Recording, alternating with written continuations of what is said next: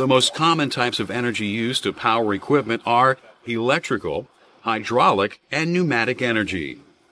Each one of them can exist in two states, active and stored. Active means that the energy is actually being used, like electricity turning a motor. Stored means that the energy is waiting to be used, like the electric charge in a battery or capacitor.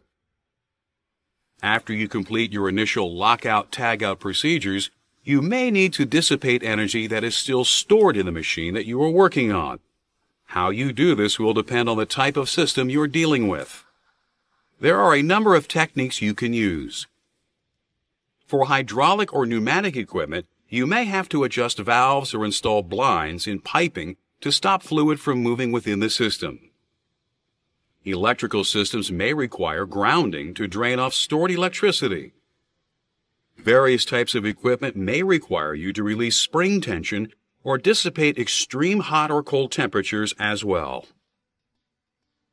After getting rid of any residual energy, you may still have to block off parts of the machine that could move while you are working and install additional lockout tagout mechanisms to complete the lockout of the system.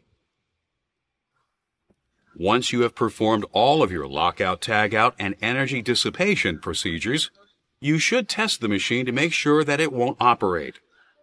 For electrical systems, you may first want to use a voltmeter to double-check that no electricity is flowing. Next, press all start buttons and throw all switches and levers that would normally be used to activate the equipment. After you have determined that your lockout procedures are working, return all of these switches to their off position. In most situations, work can then begin on the equipment you are servicing.